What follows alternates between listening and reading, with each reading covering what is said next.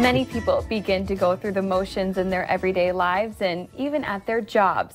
It's important to take a step back and check in with your mental health every once in a while. So this morning we've got Michelle Parkinson and Gina Scheffler with us from Prairie St. John's to talk about really addressing emotional needs at the workplace. So both of you, thanks so much for being here. Thanks. Absolutely. So where do you start? Because a lot of times you're at work, you don't really want to admit, hey, I'm having these kind of challenges or emotional issues. What do you suggest to someone that is maybe having them but doesn't necessarily want to come forward? Definitely keep an eye on your coworkers. We spend a lot of time at work with other employees, so noticing behavioral changes, not getting to work on time, maybe leaving work earlier, taking longer breaks, could be a sign that somebody might be struggling in a different way. So being able to reach out and ask them about it, offer some support and understanding. And can this also have a financial impact too? Definitely. Sure. So I work in HR, and we encourage people to talk to their supervisors and be proactive about it, so that maybe I just need a day off, right?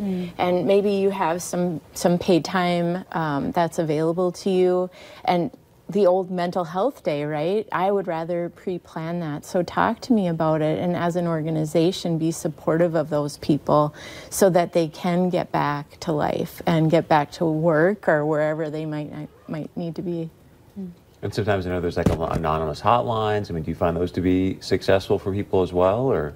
Definitely, if you're having thoughts of suicide, reach out to a crisis line, call 911 or get to a hospital as soon as possible. You can look in the forum for different support groups that might be available for people to reach out, or talking to HR, finding a resource that's already available with an employee assistance program that could provide a lot of support during a stressful time. And I know we just talked about, looking out for your coworkers. What are some signs or symptoms you can be aware of for mental health? I know you mentioned leaving early, things like that. Really, any behavioral changes that you might notice. Another big one would be changes in mood. Typically, people might be more irritable, seem a little more agitated, stressed out, more reactive. That's usually a sign that something might be going on with them that should really be addressed. Any suggestions, since you're in HR, if I got to go and talk to my manager or whatnot, because sometimes people are concerned about, hey, I don't want to look weak, if I miss too much work, is my job possibly going to be in jeopardy? Any suggestions on how to start or breach that conversation with a boss or manager? Sure. I think as employers we need to look at mental health differently than maybe we have in the past. So being open to those dialogues and being really supportive of the employees that we have. We don't have a line of people waiting for jobs. I think Fargo-Moorhead's in this unique situation where we have more jobs open than we have people looking for jobs. So it's important to us as employers to keep employees.